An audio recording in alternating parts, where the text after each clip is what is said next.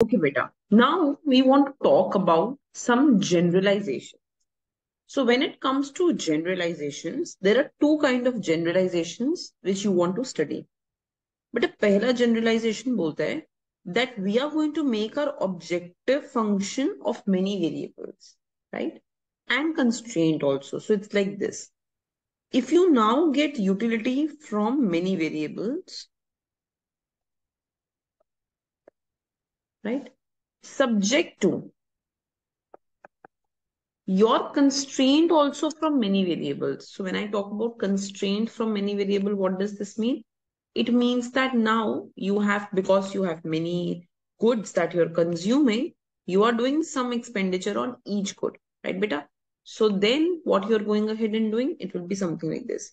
Subject to P1 x1 plus P2 x2 till Pn xn is equal to M.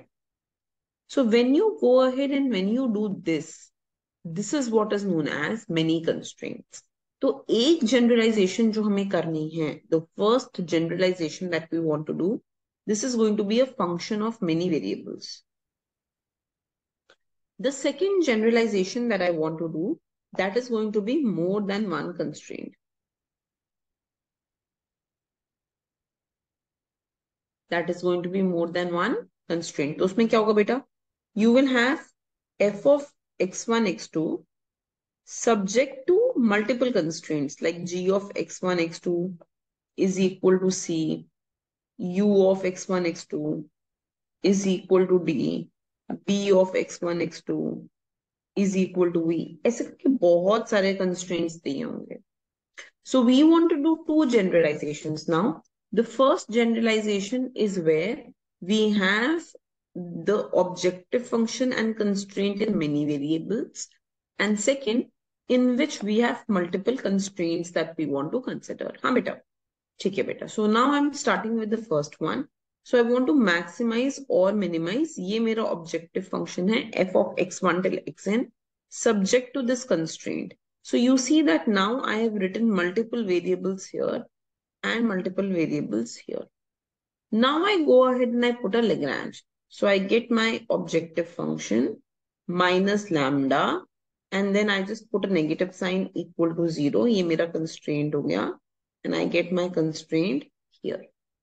But I will differentiate this with respect to x1 equated to 0. Differentiated with respect to x2 equated to 0 till xn equated to 0 and then differentiated with respect to lambda and equated to 0. ऐसे ही करते थे जब x1, x2 और lambda थे. So beta here you will have n equations when you differentiate with respect to x1, x2 till xn and एक lambda से equation आएगी. So there will be in total n plus 1 equations. Of course, जो lambda से equation आएगी, that will give you the constraint itself. है ना? यही तो दिया था उसने. It will give you back the constraint itself. But you have to go ahead and understand that in total there will be n plus 1 equations and n plus 1 variables. N plus 1 variables क्या होगा बेटा? x1, x2, x3 till xn and lambda. ठीक है जी?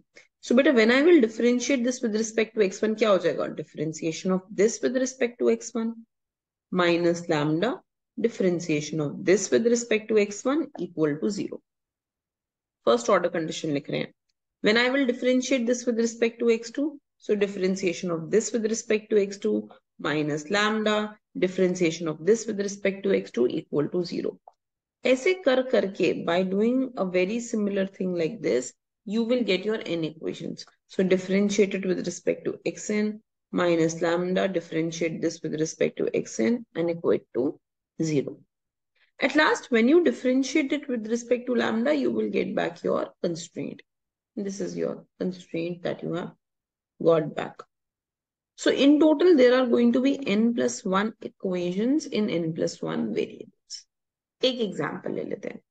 So this is now a 3 variable case. So you see here that I want to maximize this objective function. This is in 3 variables subject to this constraint. This is also 3 variable. So beta, I am forming Lagrange. So I'm going to go ahead and write the objective function minus lambda and इसको मैंने rewrite कर दिया x plus Y plus Z minus 12 equal to 0. तो ये वाला part मेरा यहाँ पे आ गया. बेटा I am differentiating this with respect to x. So x square का डिफरेंशिएशन हो गया 2x into Y cube into Z minus lambda and x का differentiation of x is 1 equal to 0. So if I just take this on the other side, I will get 2x y cube z is equal to lambda. Like that, I will differentiate it with respect to y also. So x square as it is हो जाएगा. Y cube का differentiation 3y square हो जाएगा. Z as is रहेगा. Minus lambda. Differentiation of y हो जाएगा बेटा 1. This is 1. Differentiation of y will be 1. So you equate it to 0 and you will get the second equation. Just like that, beta, you will get the third equation. So z ka differentiation will be 1 and remaining will come as it is, and यहाँ पे minus lambda equal to 0. You have 3 equations and the fourth equation will be with respect to lambda. So beta lambda तो सिर्फ यहाँ पे आ रहा है, तो lambda का differentiation will be 1. It is followed by a minus sign. So minus 1 into the constraint itself, you will equate it to 0. So you will get back this constraint only. So when you differentiate it with respect to lambda, constraint ही आता है. So you have 4 equations and 4 variables. The first 3 equations are with respect to x, y, and z. And the fourth equation is when you differentiate it with respect to lambda. Clear हुई ये बात? अच्छा बेटा, now just have a look here. So when I will divide equation 1 and 2. So if I just say 2x, y cube z, 3x square, y square z, is equal to lambda by lambda. This gets cancelled. Then beta z and z gets cancelled. This is x. This is y. So you will get 2y by 3x is equal to 1. So beta y will be 3x by 2. So you will be able to generate y as a function of x. Now beta you can go ahead and divide 1 and 3. 1 and 3. So what will happen in this case? So you can see that you will have 2xy cube z equal to lambda, x square y cube by lambda. This will be 1. Y cube cancelled. X and x cancelled. So it will be 2 by x into z equal to 1. So 2z is equal to x. So z will be x by 2. So beta, you have got both y and both z as a function of x. But now you know the constraint, don't we? We know the constraint that x plus y plus z is 12. So I will just plug this value instead of the constraint. Instead of y, I am putting the value of y. Instead of z, I am putting the value of z. Everything is in terms of x and I will find out x. So I will get the value of x as 4. I will get the value of x as 4.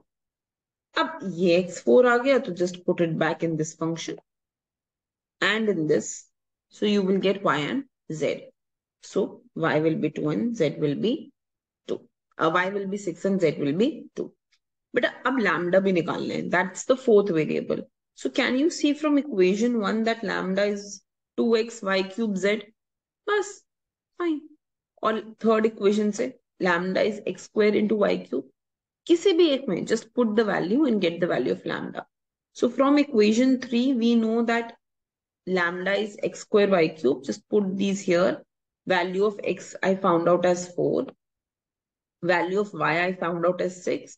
Put down these values here and get the answer. So what did we see?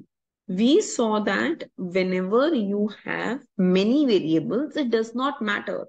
The analysis is the same. You need to differentiate it with each variable with lambda, equate each of them to 0, and then solve these n plus 1 equations and n plus 1 variables. Right, beta?